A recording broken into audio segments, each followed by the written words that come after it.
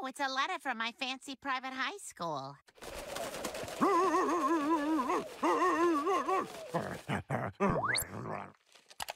I'll take this envelope to the refuse, madam. Oh, thank you, letter butler. What's that all about? Oh, it's an invitation to my high school reunion. I went to the Fansingtons Academy for Insufferable Girls. Our mascot was a well-dressed woman who yells at valets. Nice. I'm sure you and Peter will have a great time. Peter.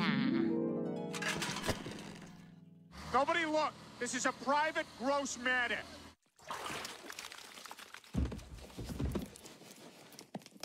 Right.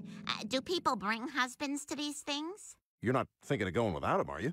Honestly, Brian, these girls come from old money, so they can be pretty stuffy and judgmental. Well, I'm still available.